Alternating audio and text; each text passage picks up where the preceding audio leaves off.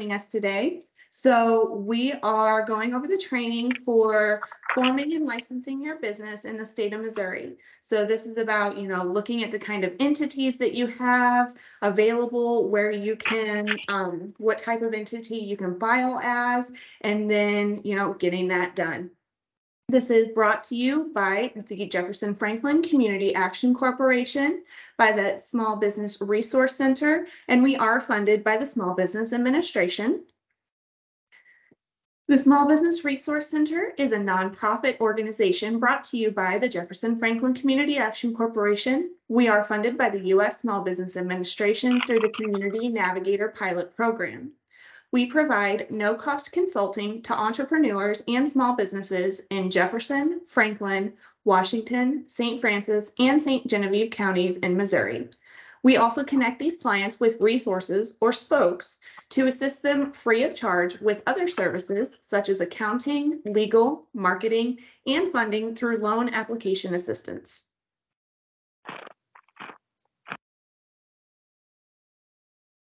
As a disclaimer, the purpose of this presentation is to provide general information only.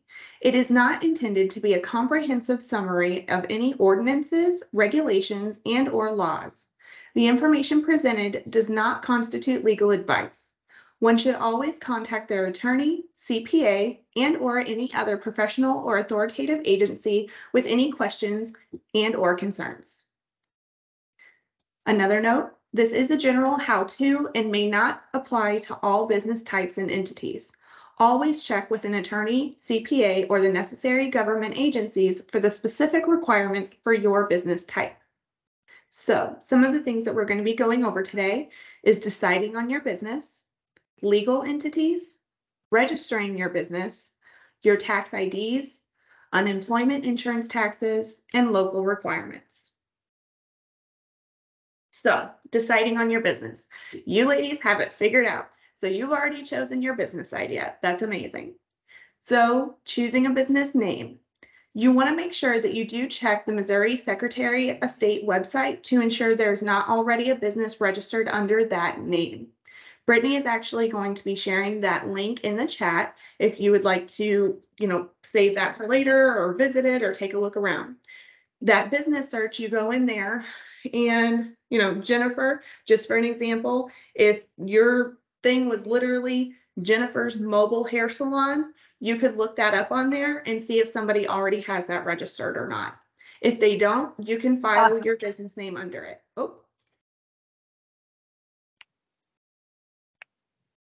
I'm sorry.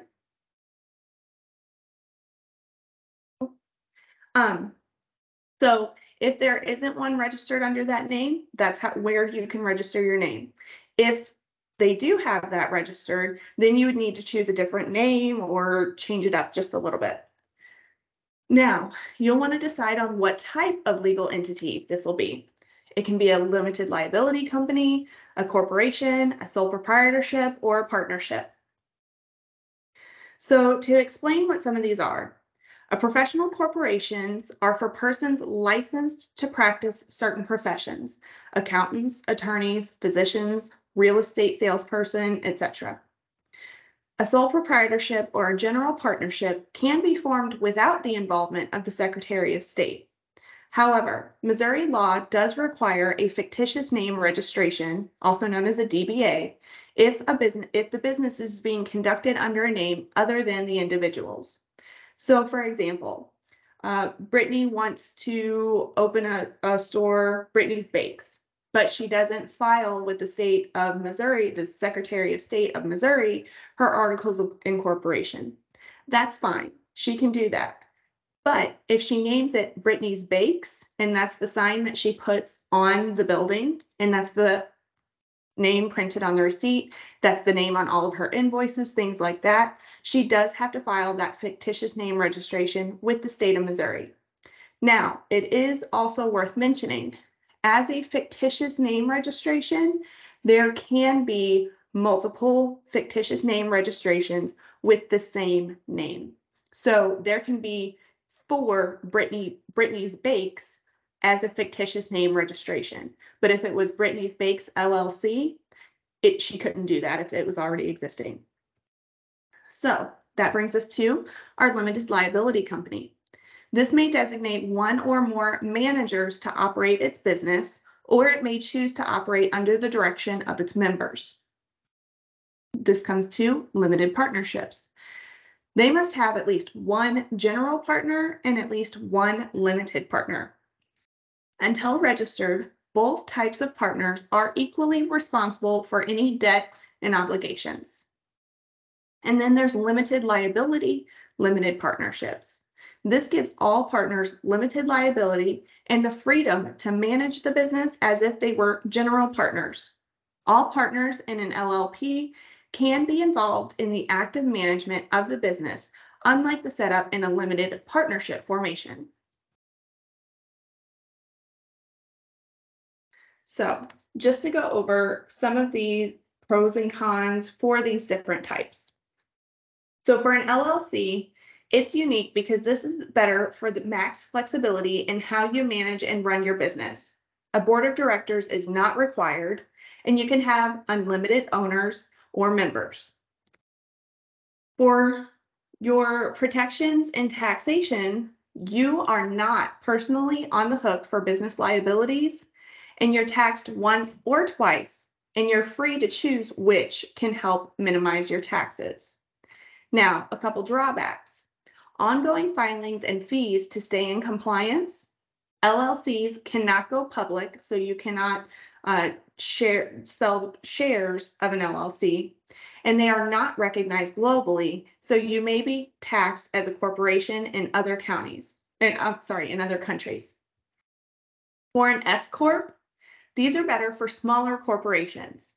There are 100 shareholders or owners max, and owners can only get common stock. Whenever it comes to protection and taxations, you're still, like an LLC, not personally on the hook for any business liabilities, but you are only taxed once, and only the shareholders pay on the profits received. The drawbacks of this, again, like an LLC, there are ongoing filings and fees to stay in compliance. There's less management flexibility because you must have a board of directors. And there's more administration rules. There are strict rules about holding meetings and keeping records, and all shareholders must be U.S. citizens or residents. Which brings us to a C Corp. This is best if you plan to go public one day and sell shares of your business. Sorry, that's kind of like Sally sells seashells by the seashore. I'm over here with a lot of stitches today. So again, if you plan to sell shares of your business, a C Corp can be good. And you can issue those shares to founders, employees, and investors. But unlike an S Corp, a C Corp allows unlimited owners or shareholders. And owners may get preferred stock. C Corps are recognized internationally, and they're actually preferred by investors. Now, for protections and taxations, again, like an S Corp and an LLC, you're not personally on the hook for business liabilities, but you are taxed twice. The business pays at a corporate level, and the shareholders pay on the income they receive. A couple drawbacks, again, ongoing filings and fees to stay in compliance, and there is less management flexibility. Just like a S Corp, C Corps must have a board of directors, and again, they have those more administration rules with strict rules about holding meetings and keeping records. So last but not least is the sole proprietorship.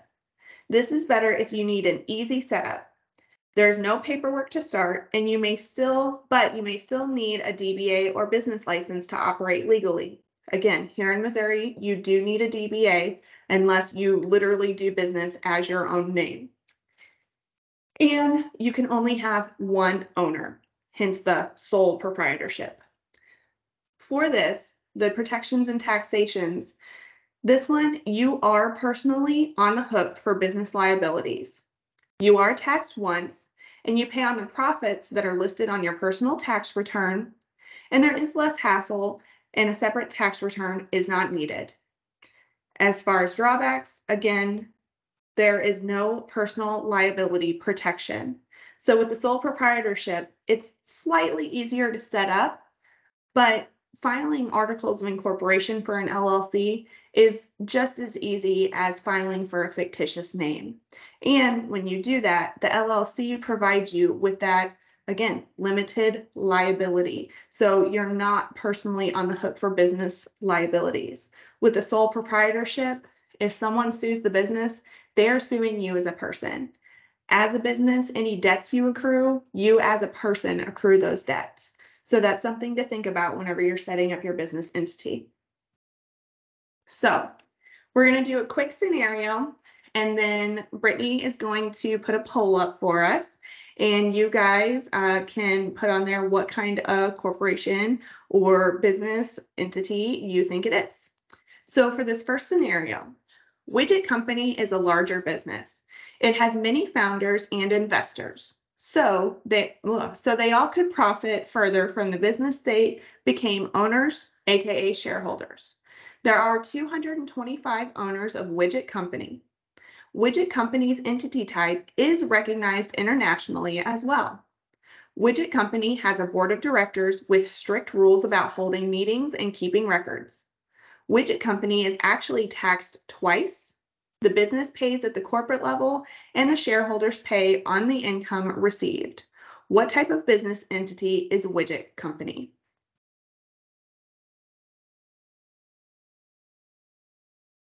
And Brittany's got that poll up if you guys are able to select what you think, and it is anonymous. So, don't feel like you're under any pressure. We can't see who answers what.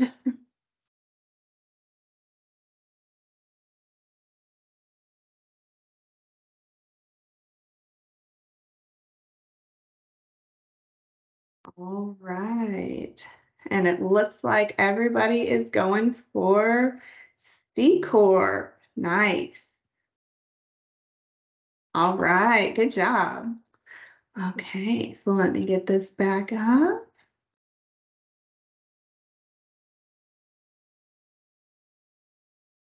Oh, and it goes right back. Look at that. All right. So for scenario 2, Brittany Boyer has opened a bakery. She did not file any paperwork with the Secretary of State for articles of incorporation, though. Brittany is the only owner of her business, and she is personally liable for any debts or liabilities of the businesses. If you purchase a cake from Brittany, the receipt shows the name as Brittany's Bakes. Brittany did file a fictitious name registration with the state of Missouri, so Brittany Boyer can do business under the name Brittany's Bakes. Also, Brittany is only taxed once on the profits in her personal tax return. Goodness. What type of business entity does Brittany have?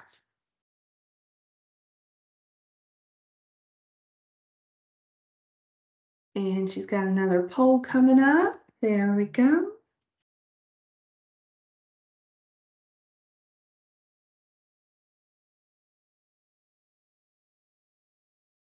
Looking good. All right. Good, good, good. Everybody's on the same page here. Good deal. Maybe I should have been a teacher, guys.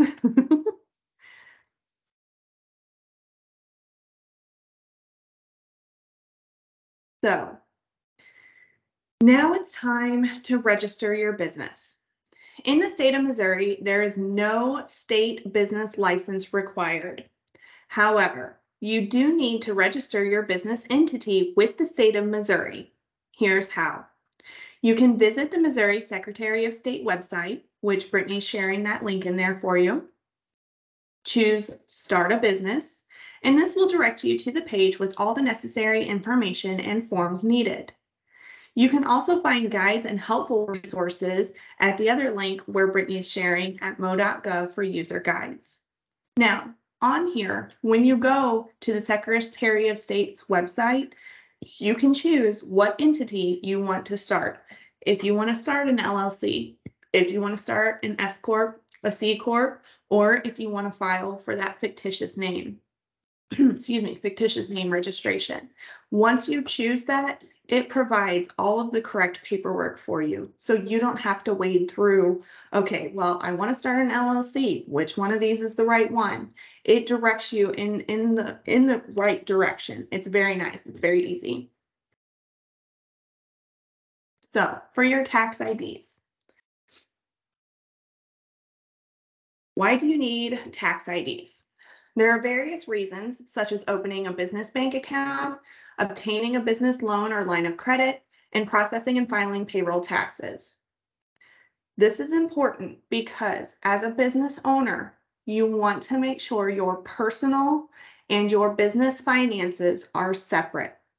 Do not pay your personal electric bill out of your business account, and do not pay your supplies for your business out of your personal bank account. You don't want to mix your money. You always want to keep them separate. So on a federal level, an employer identification number, or EIN, or this is also called a federal employer identification number, which is an FEIN, you'll see it both ways, I promise, is used to identify a business entity, much like an individual's social security number. You can apply on the IRS website at irs.gov/EIN. This is a free service. And again, Brittany has this link in the chat for you. So on a state level, a Missouri tax ID, also known as a sales tax license, must be obtained by a business if it sells goods or provides a taxable service. You can register on the Missouri Department of Revenue website at dor.mo.gov/register/business. Again, that link's in the chat. And then you've got unemployment insurance taxes. If your small business has an employee working in Missouri, you may be liable for Missouri state unemployment insurance tax contributions. To find out if you are liable, you can visit the Missouri Department of Revenue website. Brittany's got that link in there for you. Or you can contact a CPA, which, hint, hint, if you don't have one, we got you.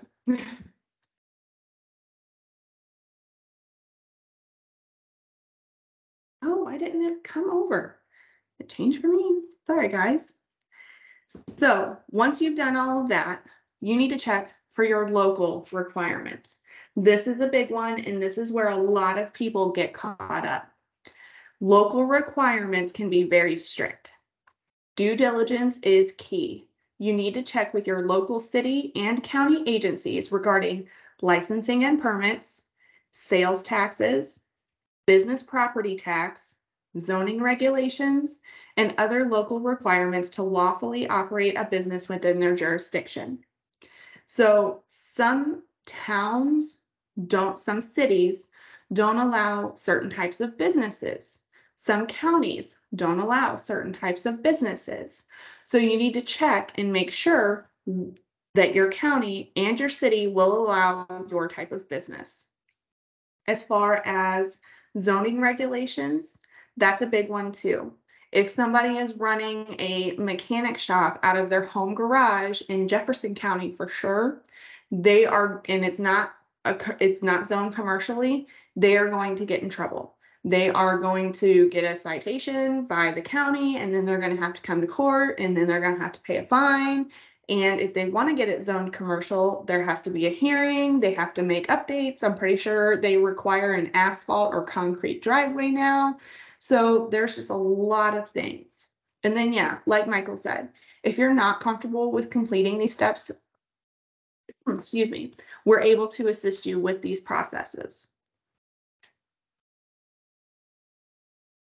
All right, so do you have any questions at this point? I do not. All right.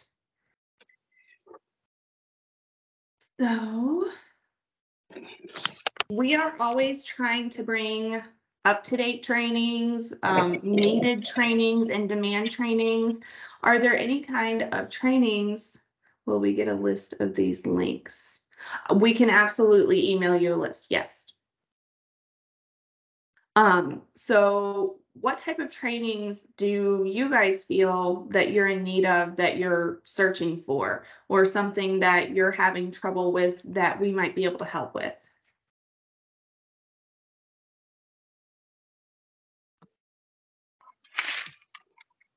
I would say the startup loaning, that kind of stuff is what I would need help with. As far as everything else, I pretty much have that covered, considering, I already have a small business. So I know the rules and stuff about that. So obtaining startup funding? Yeah. Okay.